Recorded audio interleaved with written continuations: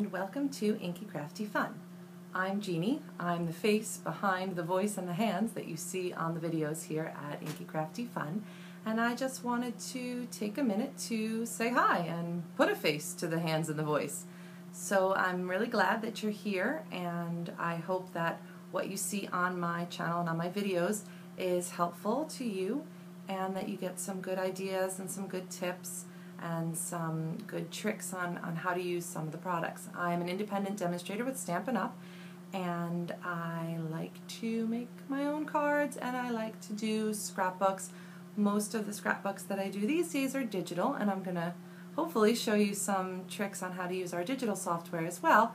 But today what I really wanted to do was say hello and take you on a quick tour of my craft rooms. So I hope you enjoy it. Thanks! Well, here we are. This is my desk. This is where I keep all of my crafty tools. I've got my little scraps over here. I've got my cardstock organized by color. I've got some nice drawers over here that hold some embellishments. I can show you what's in there. Got our embellishments and some other goodies in there. And up here I've got my adhesives and some of my paper punch templates, and I don't know what's down here. Oh, little things that I've made that I might want to use on something else, or ideas that I've had. And up here, oh boy, we've got lots of stamp sets, and here's some of my wood mount and my clear mount sets.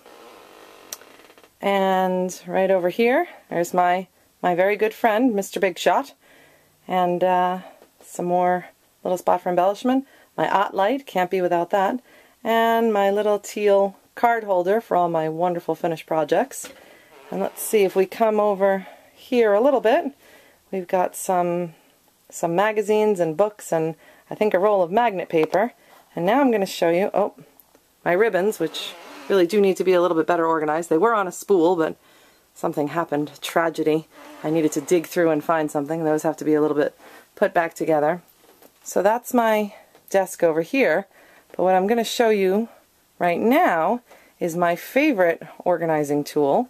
If you just come right around this way, you will see that I have all of my punches in a shoe organizer, and I picked one with double mesh pockets so I can fit lots of coordinating, wow, there are a lot of them, coordinating punches together, and I can see what I want.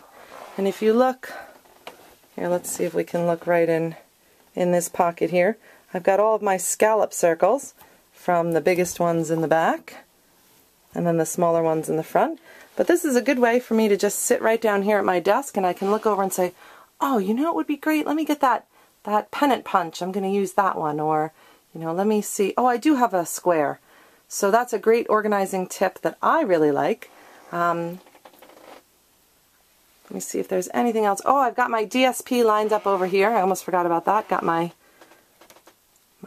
cutter and my scoring board, and here's all of my designer series paper that I have separated into 12 by 12 scrapbook sheet protectors, and that way I keep all of the coordinating designer series paper together, and I don't have to go hunting around. It's also a good way for me to keep those scraps together. And I think that's just about it. So thanks for coming on a little tour of my craft space, and I hope that it gives you some good ideas of ways that you can organize your space too. Come on over and join me at inkycraftyfun.com, and we'll come up with some new and great ideas and projects that you can do in kind of a small space. Thanks. Bye.